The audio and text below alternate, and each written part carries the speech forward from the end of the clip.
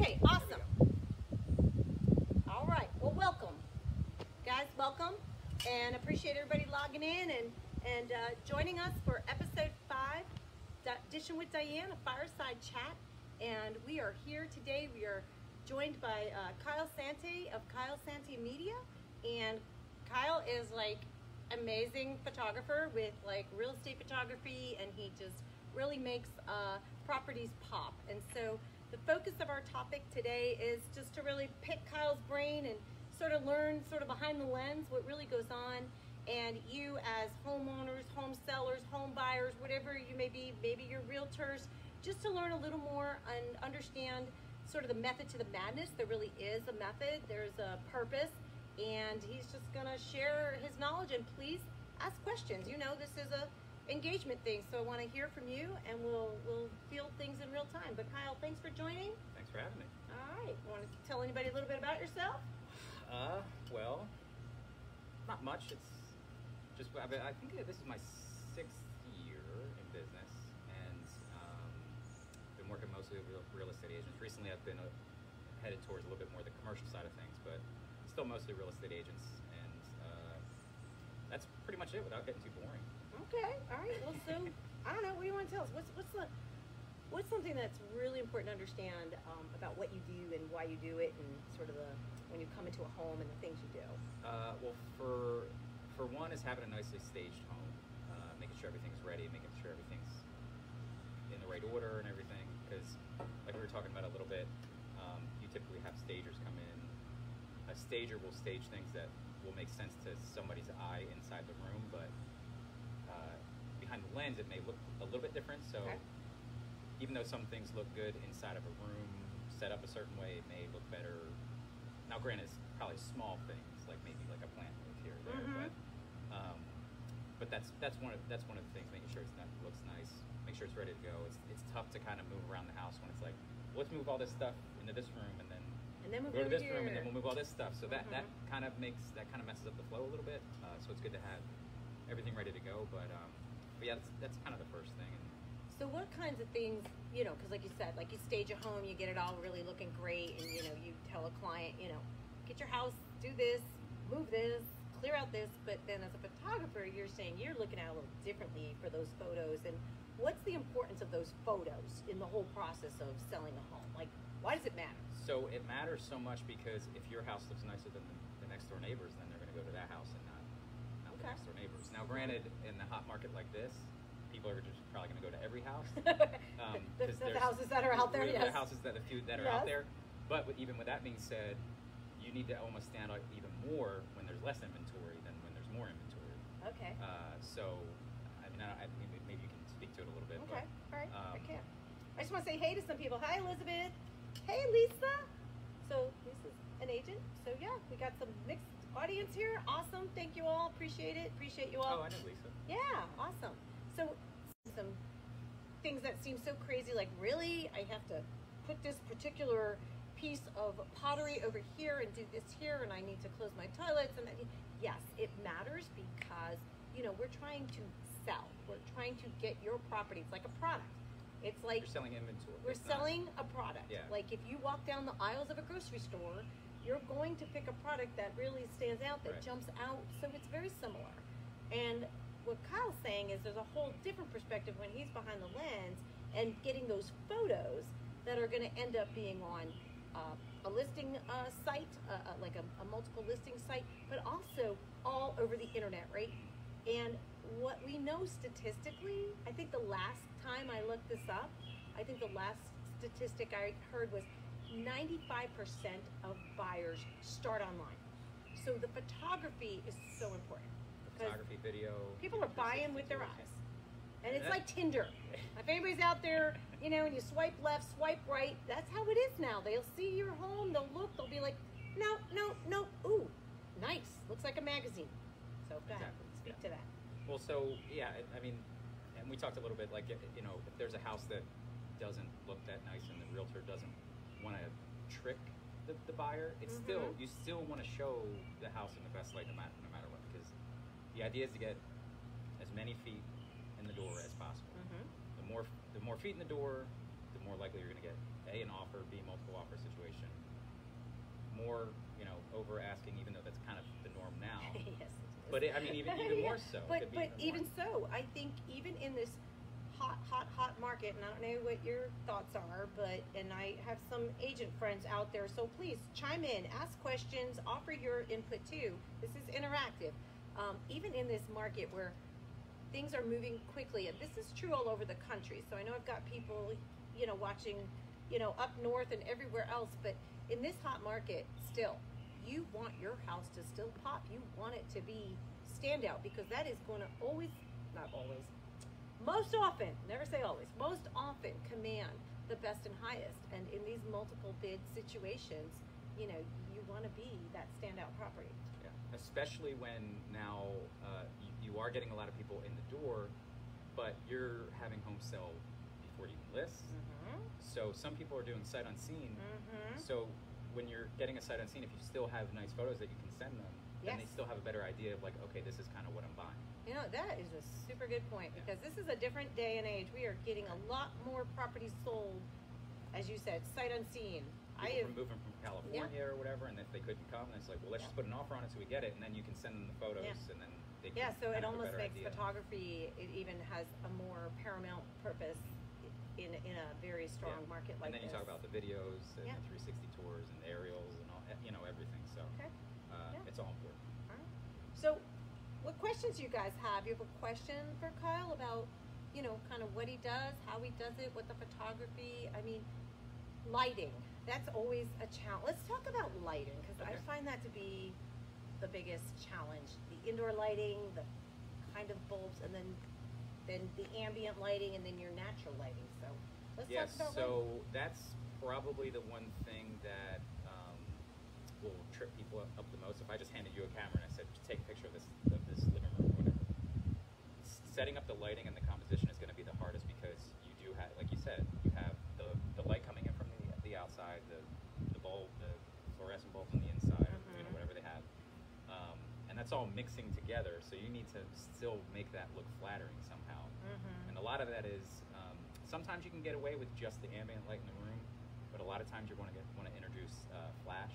And bouncing a flash, and this is probably going to get boring for some people, but bouncing off a flash off something white will then kind of even out all the colors in the room. So that's why I remember you asked me one time, like, how come your colors are so much different? It's like, well, that's why you hit a lot of light onto something white. That kind of just disperses throughout and kind of evens everything out, lighting color wise. I do notice in your pictures there's less orangey Orange and yellow glows and all that stuff. Yeah. So lighting. So sometimes on the consults, like when a stager comes in, they will also talk about the lighting in your home, and they will often recommend changing out certain light bulbs, things like that, to get that right coloring and that right lighting. And so it's really about every single little detail. I mean, it is. Yeah, it is fun. And even in my own home, in my kitchen, I have one bulb that's like an older one, so it's like the wrong color. Annoying. It bothers me, but it's like I'm kind of too lazy to do that. But if I was listing my house, I would change it. So but I can't tell you how many times I photographed like a bathroom or something, and there's the three kind of sconce or whatever.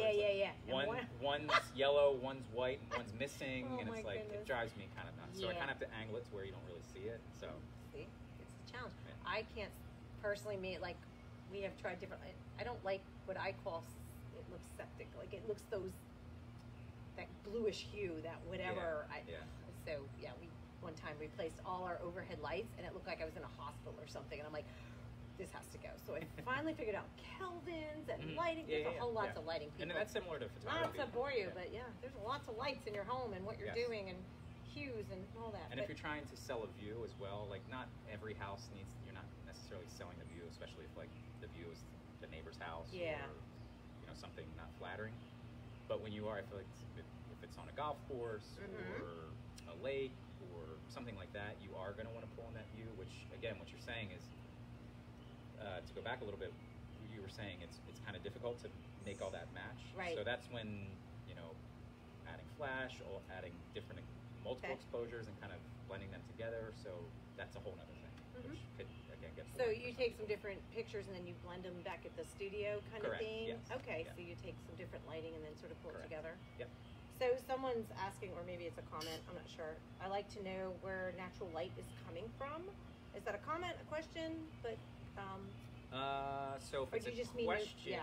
the natural light is typically coming just from the windows, really. okay. So you're trying to balance the light that's inside the house, and then the natural light is what's coming inside the house, Mhm. and you need to kind of find a nice balance between the two. Is there a, I mean, you can't always plan, but is there a better time of day to shoot things? Or? Yeah, you can't always plan it, especially in the market where it's like you need Sure, the lists right, we need to ASAP. Yeah.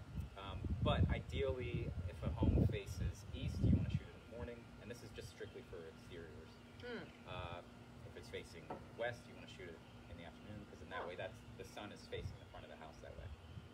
Okay. And then on the reverse of that, if you have like a pool or something in the backyard, maybe you want to, like, maybe if the house does face east, you still may want it in the afternoon, because the sun's better on the back. If that Okay. makes sense. Okay. All right.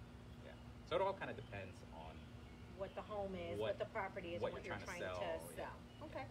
Positioning, lighting, morning, afternoon. Just Well, it really Yeah, it depends. still Yeah, depends. like I said, if it faces east, typically you want to do it in the morning before Okay. 11. Okay. Faces west Okay. in the afternoon. Okay. Gotcha. All right. South and north doesn't really matter. South doesn't matter because it's typically on the Okay. kind of just like it is what it is. You just Okay. go for it. Gotcha. Yeah. Awesome. Although in the summer, when the sun's higher in the horizon, it doesn't affect it as much. But in the winter, Uh-huh. when it's lower, sometimes the sun can be like directly behind the house, which can be difficult. Okay. But that's why you hire somebody to Figure make- that all yeah, out. Exactly. That's why we hire the pros. So what questions, guys? What do you want to know about home photography? About the the quality of photos. What's any of you sold recently, looking to sell? I mean, what's your experience? Or have you bought recently? When you bought your home, what led you to buy it? Like, what was appealing to you if you saw pictures? Share some of your experiences. How much on this? So saying, I would like pictures too. Okay, gotcha. So, I'm not sure I understand that.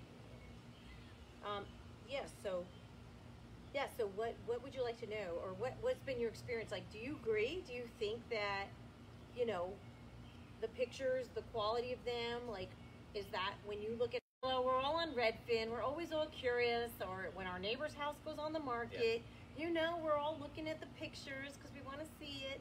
What grabs you? What is exciting to you when you see that? I'm just curious what your experiences are when you're out there being a consumer, or just even checking out photos. So if you want to talk, and so maybe we get a question, if you want to talk about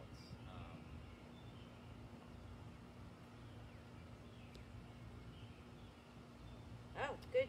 Thanks, well, yeah, Lynn. that's a good point. Awesome. Thanks for that feedback. So Lynn, who's watching, she's saying that she felt she was definitely able to sell for the top dollar because she had professional photos done of her home. So that's a great testament to what we're saying. Yeah, and that's another thing, like, especially during COVID, a lot of people were adding on video 360 tours because not as many people were going to showings. Yes. So then it's even more More important important. than to be able to see the whole house. Like, typically I wouldn't Layout. suggest doing a 360 tour because it shows too much of the house. And really the goal is to get the people in the house to see it themselves. Since they couldn't get in the house, Exactly. we had to do that. Yeah, So you're saying post-COVID times, maybe, like, it's more to give a teaser, pique interest to want to get them to the property. Just enough for just like a trailer to a movie. Yeah. If they Ooh. start showing too much, then you're like, oh, I feel like I just watched. Yeah, I the just whole watched the whole movie. movie. Why Like, I go don't pay need the to see it. ticket? Why pay the $12 or whatever it is now Probably to go to the $25. movies? I don't know. It's like a small fortune. So someone's asking, how important are exterior photos? I mean, just as important. I mean, so if you're wanting a specific type of elevation, obviously you want to know what it looks like. And again, kind of back to what we were talking about, like the time of day for the front of the house. If it faces east, you want to kind of shoot in the morning so the sun's facing it. And cloudy days are actually just as good, if not better, because you're not dealing with a lot of harsh shadows. Sometimes you miss a lot of trees and shadows and everything from that sort of thing. So the overcast days actually prevent all that Really? and give you softer light, which is easier to deal with. So Oh. a lot of people are, I need a nice Yeah, sunny right, nice, day. bright It's like, well, sunny you day. don't necessarily need Huh, that. for outside predominantly, right? Oh, Yeah, and is interior it even a interior problem doesn't for matter inside? either. It doesn't either way. matter. Okay. Now, obviously, you're going to get more light when it's Right. sunny out, but But it's exterior, it's a little actually, overcast, a little less shadowing Yes. is Yeah. optimal if it's, you know, of course you can't always pick the weather or pick And the exterior day. photos, if we want to go on that a little bit more, like not Mhm. necessarily just the front of the house, not necessarily just the backyard, but kind of surrounding areas. Mhm. If they have amenities, or if it's close to downtown, or Right. you know, whatever. Okay, yeah. So you want to get a little flavor of the community, of the area, and then the features of the home from the outside, and then and do that. So it's all important, right? I mean, but I love what Kyle's saying, and it'll be kind of curious and interesting, you know, as we move through and past sort of COVID, like What's what the will new normal? happen, right? What will Yeah. be that sort of Yeah. perspective? Will people still want to see everything online and not even go to the home, you know, or will people start to want to come back and do the open houses and travel? Now granted, we got a lot more people moving from and coming from out of state, and people moving different places, so I think there'll still be that need, right? I think it's going to be a situation to where they're not even going to go see the house unless they absolutely love it from the photos and the pictures. That could be a possibility. So again, it's going to be one of those things where that's why it's going to be super important to have kind of photos, the video, everything. So then they say, oh well, we love it so much. Now let's go see it. Okay. Or they can look through it and then kind of ends up saving time if they see it enough to where they don't like it. Then they don't waste the seller's time and they have to get out of the house for the showing, that kind of all thing. that. So. So if you were to give the top 3 tips to a homeowner or seller that's getting their home on, what would you say is the optimal things to do in your home? Like, what are the best things to do from Staging. a photographer's Staging is standpoint? number 1. Okay. I could take photos of a very not so nicely staged house, and it's really not going to make a difference because the dog cage is sitting over there and the cat litter is over there. It's like it's still not going to be that appealing. So you want it to be as appealing as possible, and then I can come in and. So here's the thing: most photographers don't move things and will not rearrange things in your home if you haven't done some of that. That's typically not. Some will, some might, and they'll move minimal stuff, but they're not going to rearrange your whole house. They kind of walk in sort of ready to go. So if it's there, it's there. So for the most part. Pre-COVID, I may move like a towel or paper towels or something like that, and kind of move to the side. But now I try not to touch anything, just so the homeowners know I'm not like going around. Hello, Tom. How are you, Tom? Thanks for joining. Okay, so staging. What's another tip? I like your point about having all the lights the same. Okay. Like making sure all the colors match with the bulbs. So and your everything. lighting and your bulbs and your kelvins and all Yeah, that good stuff. exactly. Yeah. And then the other thing would just be knowing what the house needs. And granted, that could be something that obviously you could talk to a professional about. Like, hey, do we need video on this one? Do we need 360 on this one? Do we need aerials on this one? But that kind of knowing, like, if there's a busy street behind the house, you don't really need aerials. Right. Don't want to accentuate that. Right. Or if there's, whether or not to photograph the unfinished basement or attic, you know what I mean? So things like that. So just general knowledge and knowing what is needed. What, in your experience, like what should not be photographed? Like I look at pictures all the time because I'm a realtor and I look at the MLS and I see some things and I'm like, do people really care about that? Like, do they want to see that? What are some things people really don't care about and don't need to see? So I very rarely, if ever, photograph half bathrooms. Yeah, okay. Especially the small I'm on board with that. That's me. I'm like, unless there's like a really nice vanity or something. Yeah, if it's not cool enough, garages I typically don't unless there's like a workstation or something like that. All right. Or nice floor, some have that really nice flooring. Okay. Unfinished areas I typically don't. But that's still something like it probably doesn't hurt to have, but especially if they're like hiding all their stuff. In there, then definitely not. But another one is typically no closets. Yeah. And again, because that's mostly where people are hiding all their stuff. Unless it's a really cool and closet. Sometimes if you've got like the Mac Daddy closet with all the cool features. But if they're hiding all their stuff in there, then there's no point. But usually master closets are the exception if they look good. Okay. All right. So really don't care about closets. bathrooms for the most part, unless they're really super cool, and garages, empty spaces, Yeah. undone spaces, things like that, unfinished areas. That makes sense. I want to focus on the things that are actually going to Yeah. want the people. 100%. I guess my wife doesn't know that. Okay, awesome. Good deal. So, I'm just personally curious. What has been the craziest thing you've, like, what's been Craziest the thing most I've interesting? seen? Yeah, photograph. You know, let's spill the beans a little bit. We're getting That I've- behind the scenes. Let's get, like, That I've you know, photographed or that I've actually seen at a let's house? go with both. Okay, so the craziest thing I've photographed, I don't know that I can really think of something that was like, whoa, that was really weird. Maybe there's some stuff that, like, some weird furniture, or like sometimes I'll like open up a closet and there's, you know, one of those like Halloween things standing there. It scares the crap out of me, but there was this one time when I was going around photographing some rental properties for a management company. This was years ago, and it wasn't in the best area. That it was kind of like, I don't want to be rude by saying it was kind of like out. Okay, all right, fine. A little bit out in the Yes. outskirts. It was out Okay. out in the backwoods. So Farmland. I you know, I'm walking around. All the renters were still in the house, and I walked in this one house, and it was literally just like the house was destroyed. It looked like a tornado went through it. Oh wow. They had Jerry Springer on the TV. They had dishes in the sink like up to And here. you're supposed to photograph this. Granted, it was most likely going to be an investor that was going to buy it anyway. Right, yeah. But still. And I felt pretty uncomfortable. And then they were like, oh, yeah, you know, I was like, I'm done in here. There are rooms upstairs. Yeah, go ahead upstairs. So I go upstairs to photograph the bedrooms upstairs, and I open up the door. They didn't mention anything. I open up the door, and I'm assuming it was their daughter laying in bed, like kind of not all the way clothed. She was not showing anything inappropriate, but Okay. she was sleeping.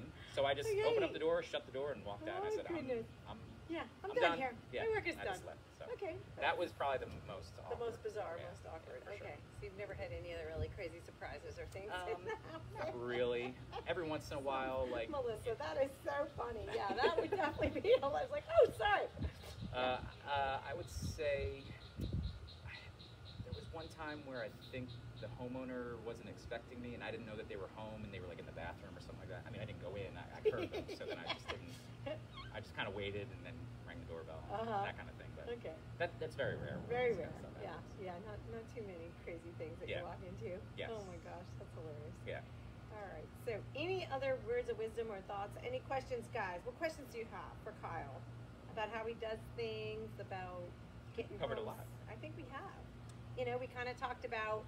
First of all, first and foremost, I hope that if nothing else, you all understand the importance of the photography and the photos and getting your home ready to be, you know, just like magazine ready. I mean, it makes a difference. We don't want to be disingenuous. We're not trying to, you know, create something that, you know, isn't realistic in what the home is and what it's about, but we do want to present its best features. I mean, it's like anything, right? When you want to look your best, you want to show your best side, if you will. You're always like, shoot my best side. Although I'm still figuring out what side that is, but that's a personal thing. But, you know, we want to make your home really pop. We want it to stand out. And the whole purpose is to get it sold for the best, highest, best price in the shortest time. That's the goal. So, you know, there are all these different tricks and tips Yeah. about it. And it's in partnership with a good staging consult and someone who's really good with that sort of visual eye, and then a great photographer who knows lighting and how to look in the lens and what's going to make your home really stand out. You know, one of the things that I tell people is like, people don't want, you know, toilet paper on the rolls. There's a mixed view on that. I know it's weird, but let's talk about it. Like, should you have it? Should you not have it? So I would say Some people don't want to see toilet paper.